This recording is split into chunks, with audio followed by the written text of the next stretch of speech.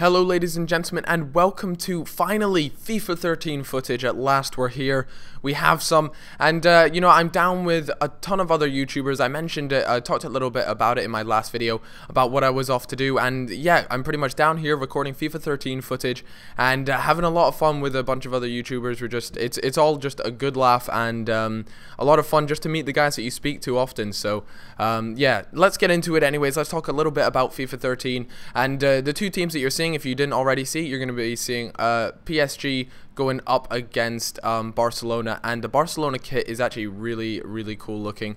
Well, I don't know, it's kind of cool, but at the same time I find it really ugly. I really just can't decide at all. PSG, obviously a big side to be using. Menez is stripped of his 5-star skills, he's down to 4-star.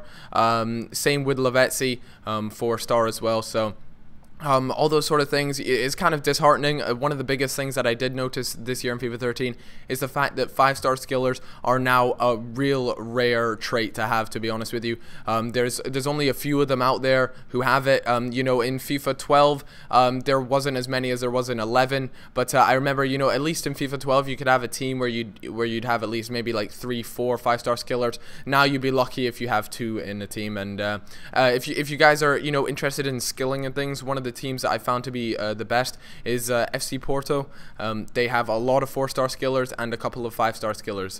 So that's just a tip there. Obviously Hulk has headed off to Zenit, so he won't be in the team, but let's talk a little bit more about the gameplay. That's what you guys are here to see and do. I just chopped up some highlights. This is a game against I believe it was Alistair Reed, one of the community managers who deals with FIFA and is involved in FIFA 13. So I played him. I think I was Barcelona and he was PSG, and I actually get really lucky straight off the bat, you know, 3 minutes in, and I get my first goal there, which was quite funny. You know, a bit of a mess up with players bumping over each other and things, but eventually it hits the back of the net, and Messi gets a goal. So FIFA 13. Now I'm gonna give you guys what I think, how it'll be, and how to, you know, adapt so that you get the best out of FIFA 13. So the biggest tip I can give you guys, and this will be like the #1 thing for me, is please don't hold down that sprint button all day every day, because it literally screws with your first touch. If you hold down the sprint button and you take on the touch, it'll ping all over the place. It'll bounce, you know, a good 5 meters in front of you and things, and it's a real mess if you hold down that right trigger too much. So to the people who enjoyed the Abong Lahore use and just holding down that right trigger for most of the game, you'll struggle a lot more in this game, because you know, it's a lot more based. So if I hold right trigger when I get my first touch, they're gonna absolutely screw me, and it doesn't look good at all. So that's probably my biggest tip for you guys, is do that. The next thing is, if you ever, you know, a lot of the hardcore FIFA players used it, but it was the left trigger right trigger skill dribble, and in FIFA 12 it was more of a thing. Like, you do that and it'd give you a crazy boost of pace, and you could sprint past defenders. Different, instead of this, all you get is really you know, that boost of pace. You still do get that when you exit in the right angle. So if you get it at the perfect angle, you can accelerate at really fast speeds,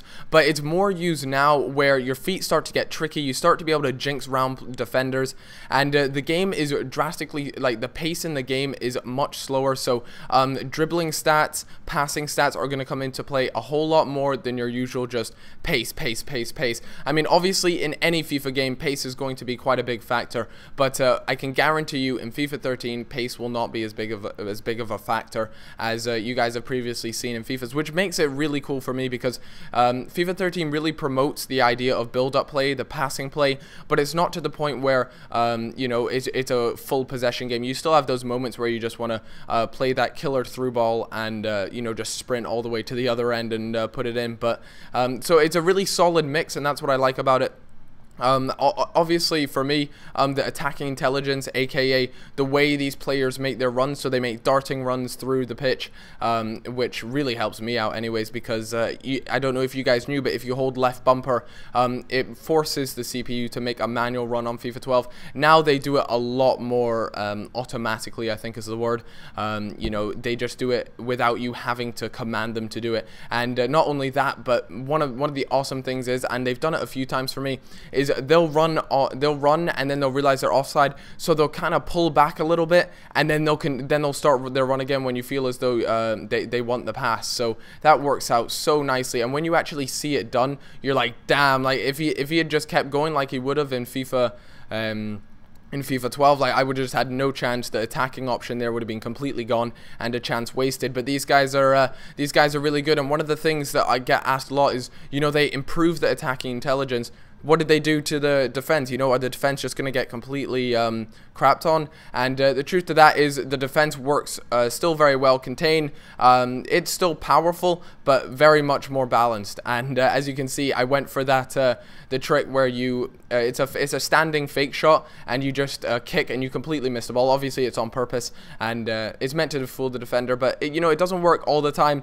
It works occasionally, but it's more of one of those show-off skills that you do. And if you guys are interested in how to do that, it's just a simple hold left trigger and do a fake shot while standing still, and he should do it. And I've scored a couple funny goals where that happens. It often leads to me kicking someone in the nuts, which is always really cool.